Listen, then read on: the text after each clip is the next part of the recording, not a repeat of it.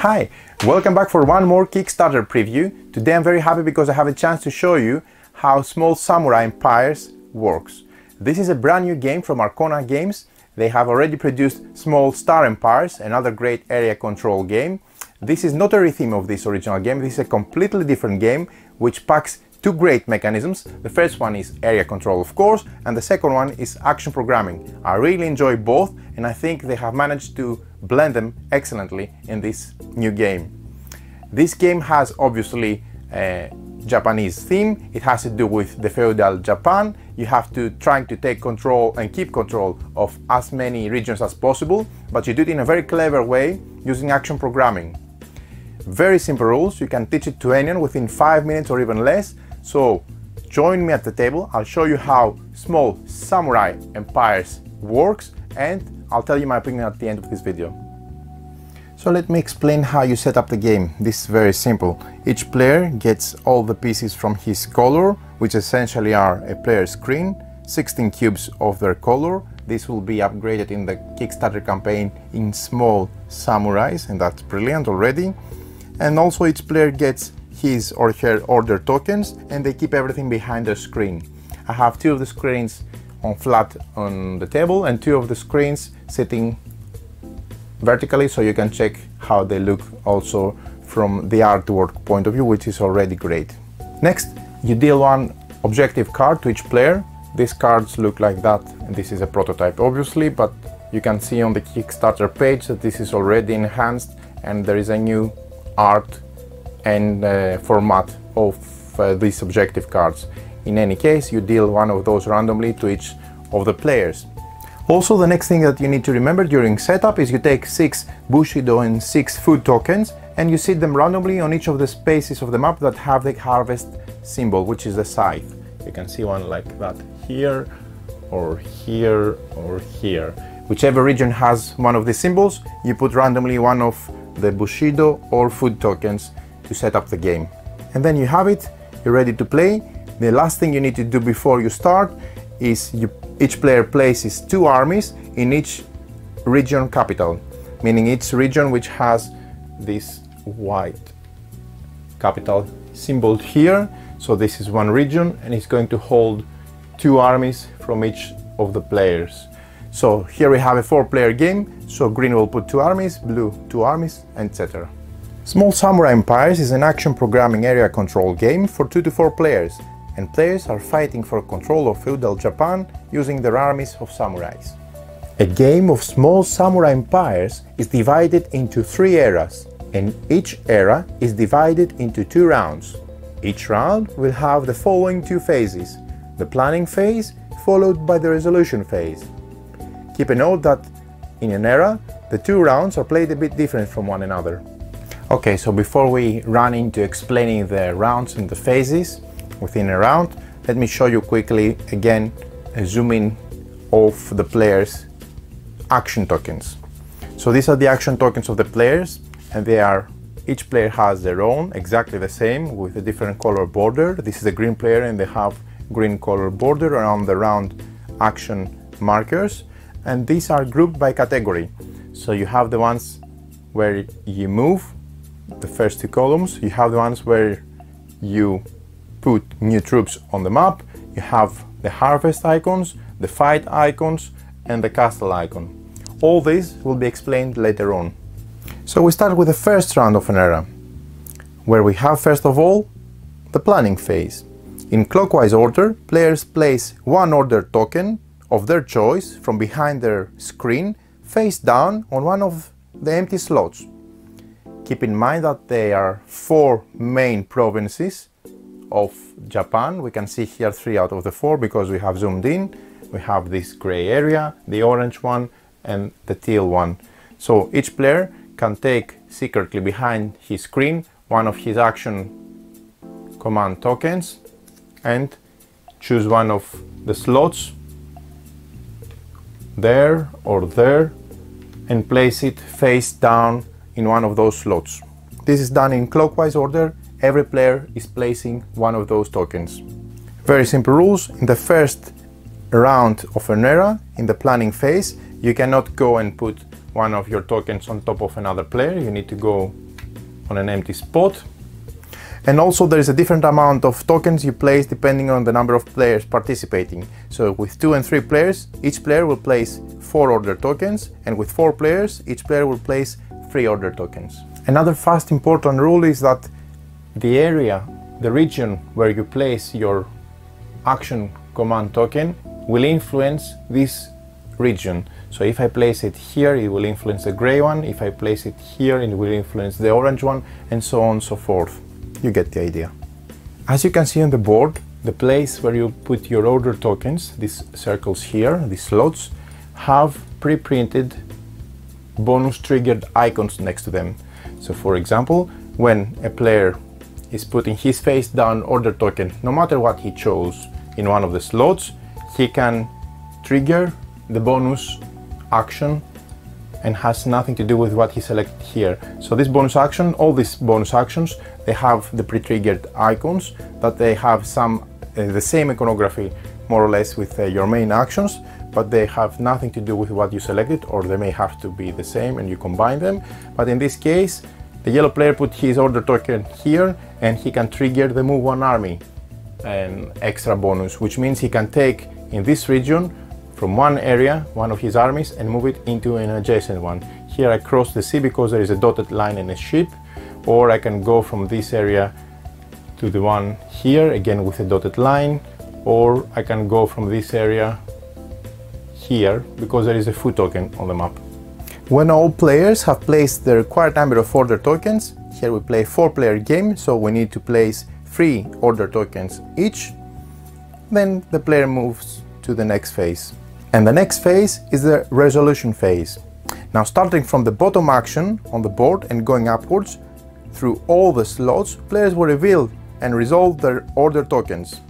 They do not return the order tokens to your supply, you just leave it where you had it placed in the first place.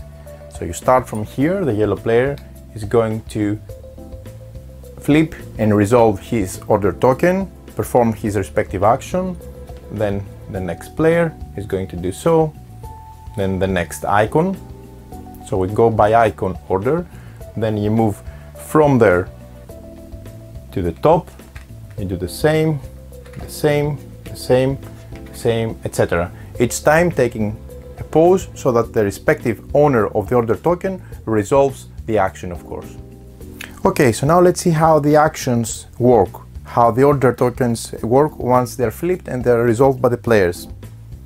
So, depending on the order token a player has revealed, he or she will play out the following actions. We start by the move armies, which comes into moving 2 armies or moving 3 armies. Here the green player has flipped this order token, so he can move 2 armies, meaning he can take 1 army to go here, say, and 1 army to go maybe in the same spot to make more secure his area.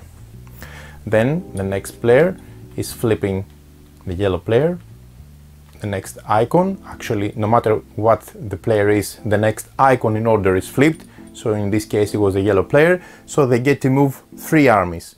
Now you can either move the same army up to 3 times, so maybe you could do 1, 2, and then come across 3 with 3 order movement, or you can move 1, 2, 3. So you can either split it or use it in the same army or samurai to move. So let's see the next icon. The next icon is this one, which is the recruit 2 armies icon. So you have to pay 1 food, meaning you have to pay 1 of those tokens from your back of your screen, and then you can place 2 armies in either the region capital or a castle you control in that region. So in this case the red player would be able to place 2 additional armies in the capital of that region, since he has control, he's in the capital, or if he had a castle in this region he would be able to place it in the region, but in any case he has to spend 1 food token. The next icon here is the green player playing the harvest order, which happens is that they gain 1 resource, food or bushido, for each territory in the region they control or they contest. You control the territory if you have more armies than the opponents, than any other player essentially, or you contest the territory if you are tied with another player for the most armies in that territory. If you contest a territory that produces a resource with another player and you have played a harvest action in that region, both you will gain that resource. So for example, here the green player can gain 1 food token for this region because they control it. You can see the harvest icon here and it produces food. Okay, so they get 1 food icon. Also there is another harvest icon here. They contest it with the blue player. They both have the same number of armies, which is 1, so they both gonna take 1 Bushido token, 1 for the green and 1 for the blue player here. And generally this is how the harvest icon works. You have to check out the different tokens for each harvest icon region and you have to program so that you get the respective resources accordingly. So let's move to the next order. The next order is the attack. You kill an opponent army in a territory in that region where you both have at least 1 army. Then you may pay 1 Bushido to kill another army of an opponent in the same territory. So for example, here the yellow player has initiated an attack, meaning they can decide in either here or here or here, because they share armies with other players, to kill another army. So let's say he wants to take control of this shrine here, so he kills 1 army of the blue player because he played 1 attack order. If the blue player had, for example, 2 armies here and the yellow player has initiated an attack, they kill the first one and they can spend Bushido tokens to kill another one. So this is a nice way for this player to get rid of both the 2 blue armies of the blue player by paying 1 additional Bushido. Keep in mind this has to be in the same territory as in the example we have shown. Let's see what the blue player has done. They want to make an attack. They were too late because they placed their order token next. So you see, timing is important as well. So now they cannot kill this yellow army samurai that they have planned originally. So, but what they can do is they can kill this one, so they get rid of the yellow player there and they control this region on their own. They were controlling it before because they had 2 versus 1, but now they got rid of the yellow cube, the yellow samurai. So the last order token a player can play, or program to play actually, is a castle. Let's see what the yellow player has done here. They have programmed a castle. So what happens is the player who programmed the castle can return 3 armies you control from 1 single territory without a castle and put 1 castle in that territory. Finally, you put 1 cube on top of the castle. In this case it will be 1 samurai, since to the cool upgrade already in the Kickstarter campaign. So you put 1 samurai on top of the castle to mark it's yours. Now you have permanent influence of 3 in that territory, the same as if you had already 3 samurais there. And you can spend the samurais in investing and attacking or exploring, exploiting other regions as well. So you save samurais to use them somewhere else. Additionally, you also immediately score 2 victory points for the castle. There is additional scoring for the castle. At the end of each era, each player will score 1 point for each castle they control. So what the yellow player would do here is they would remove 3 samurais from 1 region they control, which does not have a castle, and they would place 1 of the castles. This is a prototype, so keep in mind that this is prototype component, and they would place 1 of their samurais on top of the castle to indicate it's theirs. So now they have 3 plus 1, 4 influence in this region. Plus they're gonna score the 2 victory points immediately and 1 victory point if they control this castle by the end of each era. Okay, do you remember the triggered actions? The symbols that were next to the slots where we were placing the order tokens? Let's talk about those a bit now. As we mentioned before, when you place an order token during the planning phase, you immediately get to play a single triggered action depending on the slot where you place your token. These actions are the following. The symbology is very simple. The plus, the first one on the left, shows a plus and a cube. That means you recruit one army. The second one shows a move one army, so you move one army like we did before. The third one shows the attack one army, so you can attack one more army, and then you have the harvest symbol in the last. So these are bonus triggered actions, and they happen immediately when you place the order token face down before moving to the resolution phase. Okay, so let's move to the second round of an era. We play 3 eras, and each era has 2 rounds. So we move to the second round of the first era. Remember, it plays slightly different, just slightly. So this round also has a planning and resolution phase, but there are small differences. During the planning phase, each player can put 1 less order token from the supply. So you don't put the same number, you put 1 less. Additionally, when players put their order tokens, they may either put it on one of their own tokens and do it for free. So if the green player was playing first, if they would place it on top of their first green token, they would do it for free. But if they chose to put it on an order token of another player from the previous round, for example, if they decide to place it here, covering the blue order token, then they would have to spend 1 Bushido. So they would pay 1 Bushido if it is your first time covering an opponent token during this round, 2 Bushido if it is your second time, or 3 Bushido if it is your third covered token.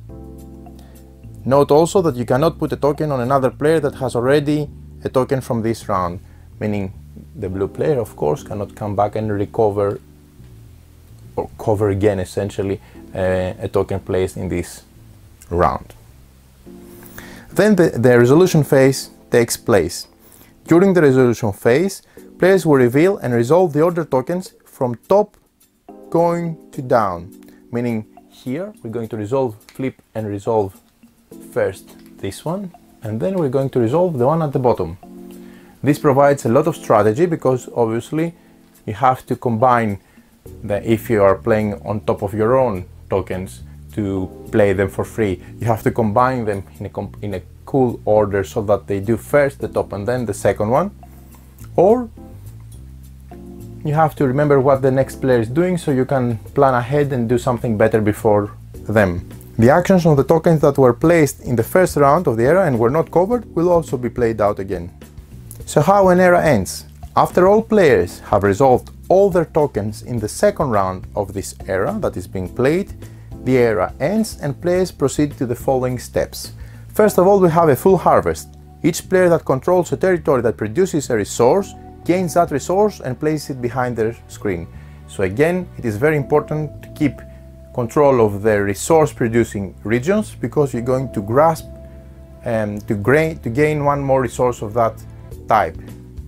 And it's very important because you can see that both food and Bushido tokens are crucial in this game. Then we proceed with scoring. We'll come back to the scoring. We score victory points for the regions. And then after this is done, we clean up all the order tokens, so all these are removed from the game, and we proceed to the next era, the second or the third, to finish the game. The game ends immediately at the end of the third era, and the player with the most victory points will win the game. So what I have left out to tell you is the scoring that happens between harvest and cleaning up at the end of each era. Now, the prototype rules indicate that there are 3 variants for scoring, and I really liked all 3 of them, and I have seen from the Kickstarter campaign that it's a mix of those 3 as well, so might be an additional one as well. In any case, they all look very great, but there is a lot of playtesting done so that the developers and the designer would decide which one is going to be the dominant way of scoring, and the rest would be obviously variants. In any case, I'm briefly going to describe all of them so you get an idea of how they score.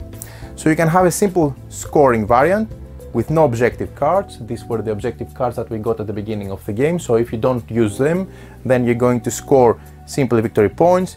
Each player gains 1 point for each territory, shrine and castle they control, and tie players for territories don't gain any points at all.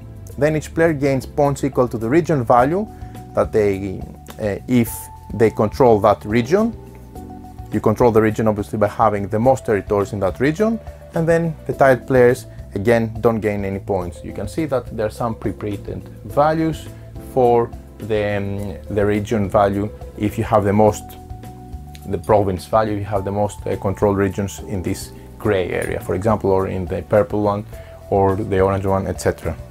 So this is one way of scoring.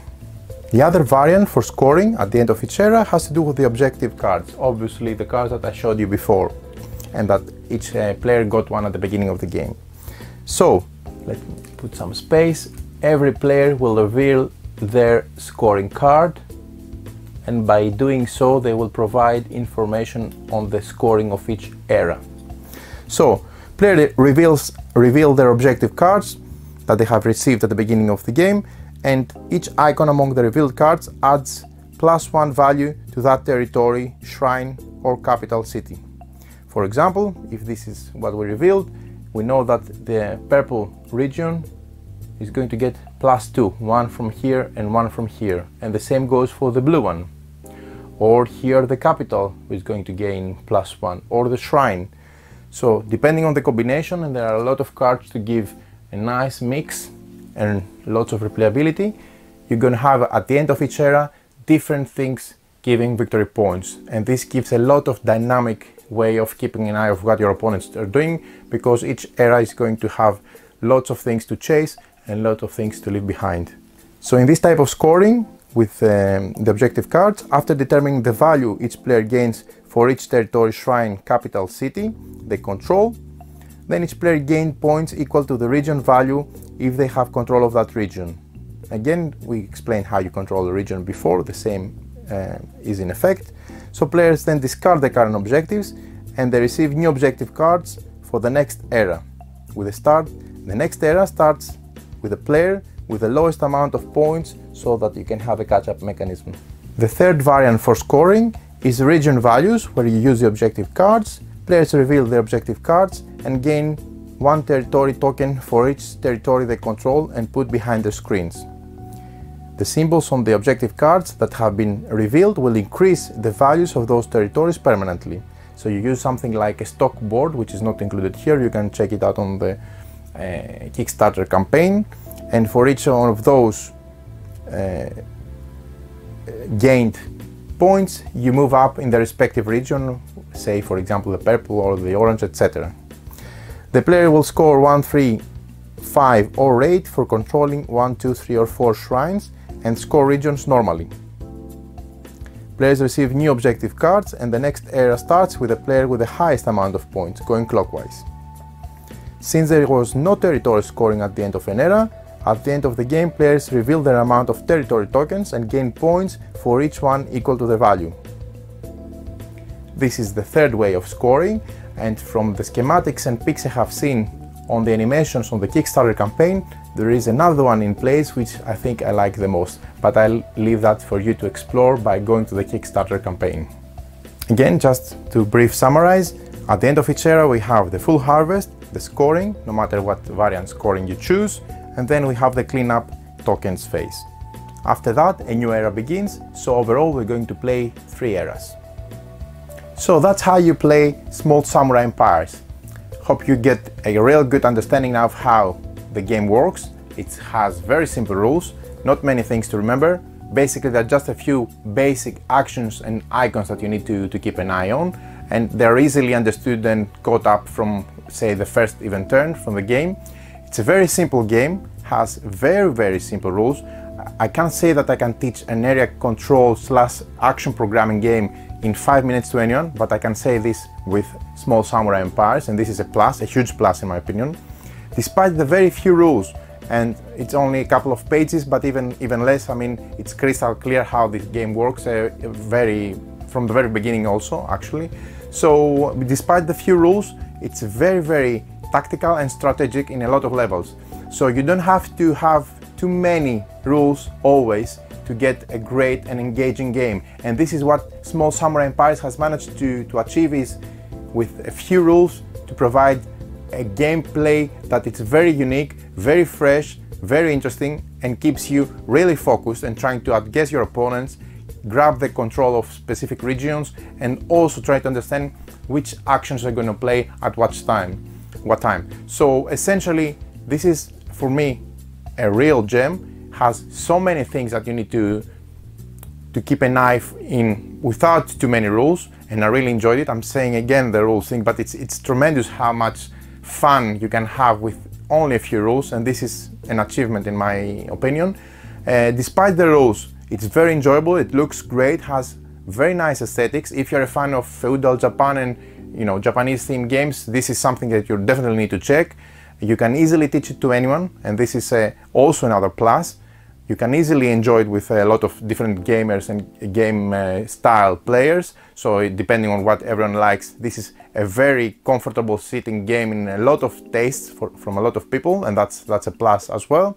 The production of Arcona Games is great. I have here, for example, Small Star Empires in the second edition. Already the first one was brilliant, the second one is brilliant as well. They really do take care of the production value and the production details, and I'm sure they're going to do tremendous work with Small Samurai Empires as well. So I'm very excited about the game. I really enjoyed it. It's really striking how sometimes small companies with few rules and just some bright ideas, they can really impress you and grasp you with what they can produce. And okay, obviously you need to have talent, and I think the guys from Arcona Games really nailed it with this one. So I really enjoyed Small Samurai Empires. If you are a fan of area control and action programming, and you want to enjoy these two mechanisms in say half an hour or even an hour in the longest 4-player format, I definitely recommend to go and check it out. This is currently on Kickstarter.